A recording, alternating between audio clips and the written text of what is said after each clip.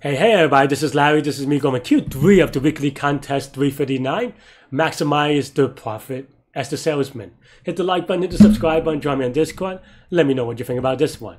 So this one, you're trying to maximize, well, you know, the profit, right? So the way you have to think about it, and I'm going to use the drawing board real quick. Let me set up physically as well. Hang on. But basically the idea is going to be dynamic programming.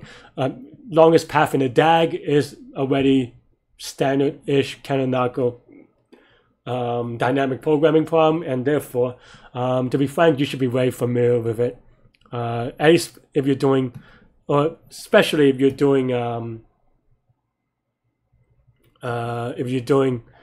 competitive interviews. I think it's still, I think it comes up often enough, but maybe not as often. I don't know. Take it as you will. All right, let me draw some houses.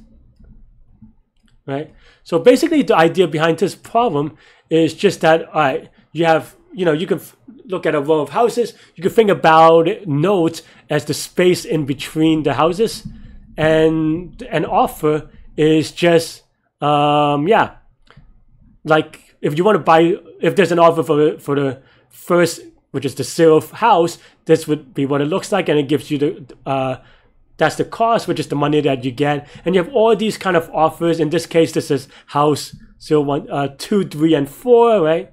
2, 3, and 4 for this offer, and you have some C of 2 and so forth, and they overlap and they kind of offer, and maybe even multiple in the same case, and you have different C's, right? And then the idea here is to maximize with 0 overlap, right? Because you can't sell the same house more than once. At least you can sell legitimately. I guess you can scam people, but that's not the problem. But if you're scamming people, I leave that up to you. You're smarter than me then. But though that I'm chuckling a little bit because it reminds me of an old scam that people used to. I forget who it is. Like maybe it's like Barnum or some like famous shows person back in the day would sell the Eiffel Tower. So there's a story about some dude selling Eiffel Tower for money multiple times even, presumably for the scrap metal after the war or something. But yeah. Anyway, you could Google that if you're curious about that story. But that's what I remember. But anyway, yeah. So basically, you're trying to get the total maximized from here all the way to here, and that is just the longest path in the DAG with these costs. Keeping in mind that you can also add a 0 cost thing between every adjacent thing, because that means, because you can say another way to phrase it, of course, is just that you're selling the house for $0. So that's almost like an implicit offer if you want to count it like that. But yeah. And because you're looking at that, this algorithm, if you have the correct data structure, is going to take all V plus E because, well, we'll show. So that's why you don't even, like, if that's your idea, that's your concept off your head, you don't have to look at the constraints because that's going to be the size of your input. And if this is the size of your input, that you can't do really better than the size of your input, really, because you have to read the input in. Unless it's some funky binary search one, but then you're not given the whole input.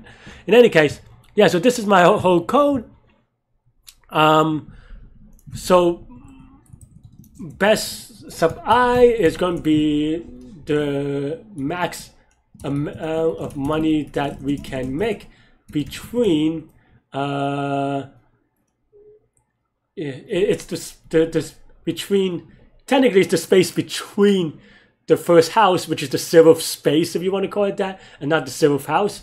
So 0th space and the ith space, right? Maybe call it backyard or something, I don't know. And of course, 0th space and the ith space contains all houses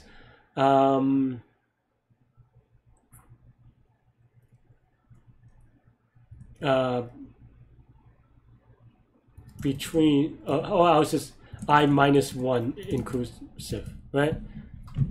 So basically what I mean by that is that best of 0 is always going to be 0 because it represents how much money you have for no houses, and So the index of 1 is if you sold the first house, basically, right?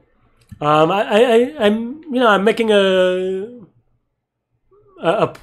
making this a point because I think it's very easy to conflate the space and the house often. But if you have a clear idea there, then you won't get off by once. And I say this because I got off by one during the contest. So yeah, the way that I set up is that, like I said, I set up the best, and then here I'm setting up the edges, and because we don't want to look up this offer every time for every node, here we only basically connect the nodes in which it's connected to. So, and of course, like I said, I have a DAG, so I'm just going to process it like a DAG. So it's a one directional edge. And for me, I just, because A and B are inclusive, I forget what start and end is inclusive. So I just exclusive on the left because so that you don't sell the same house more than once. You could kind of say it in English by kind of looking into this part. That's why I have the reference. And that's basically the entire DP. This is pretty standard. This is pretty fundamental for longest path in a DAG. Definitely recommend it for competitive. You need to know this for competitive. For interviews, you probably should know it because this is probably one of the more straightforward DPs, dynamic programming. So yeah, so this is basically for the implicit edge of selling house I. Oh no, yeah, house I plus 1.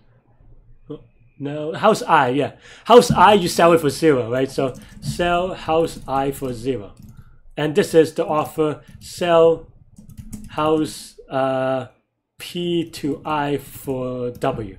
That's basically the idea. Yeah, and this is for every edge. And there are 2 for loops, and you may be like, oh yeah, so why isn't this 10 to the 5th square, right?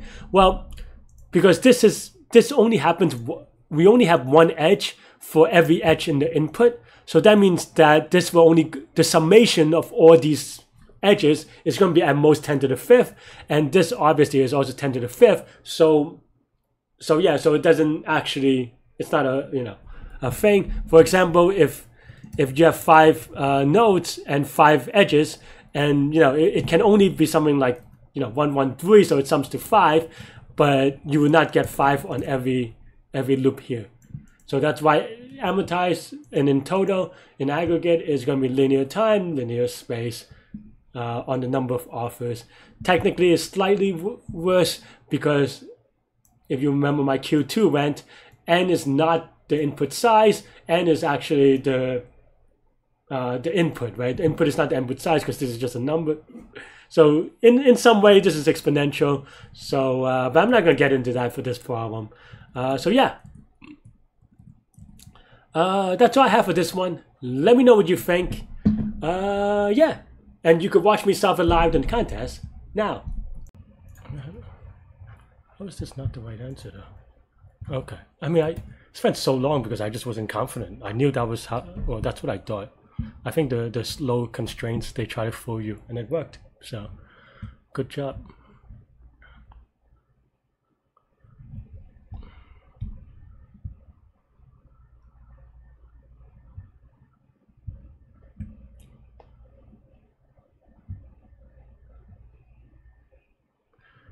Offer start n.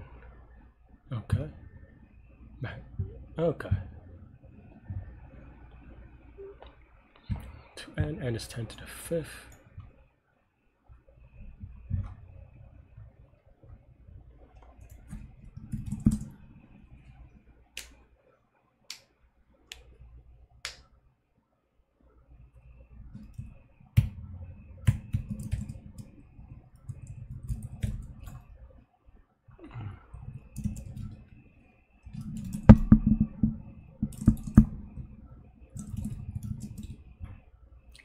B inclusive, right? So you want A minus 1. Okay, fine. Let's do A plus 1. Then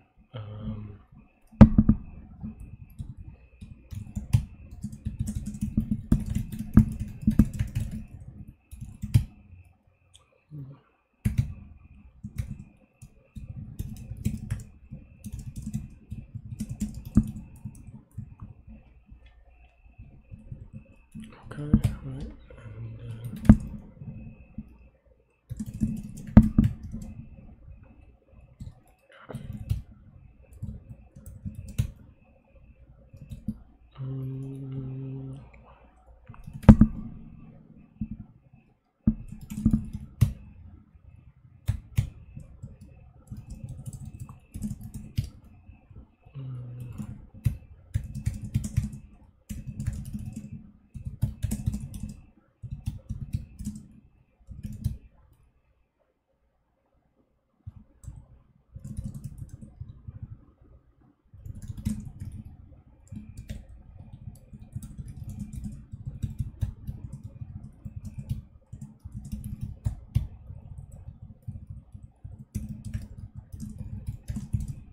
feel like I've done it the other way.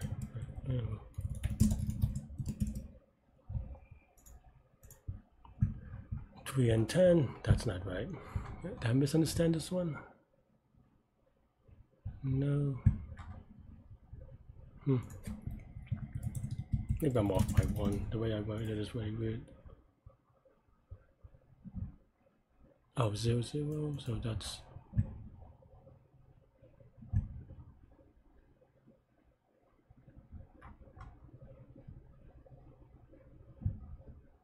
Oh, this is W. Why do I have C? That's what I get for changing the variable names.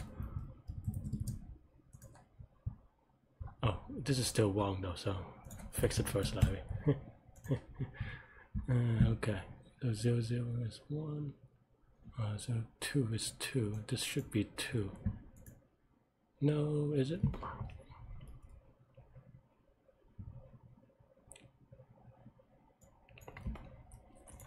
Oh no, this is 2, that's fine. Excuse me.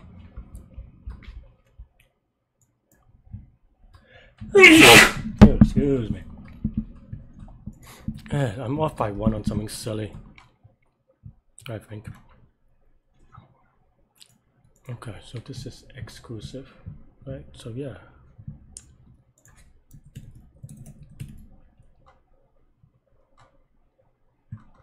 So 0, 0.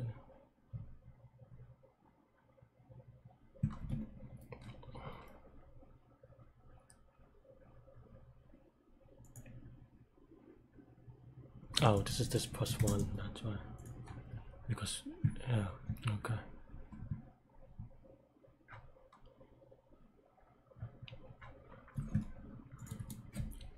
Please don't make silly mistake.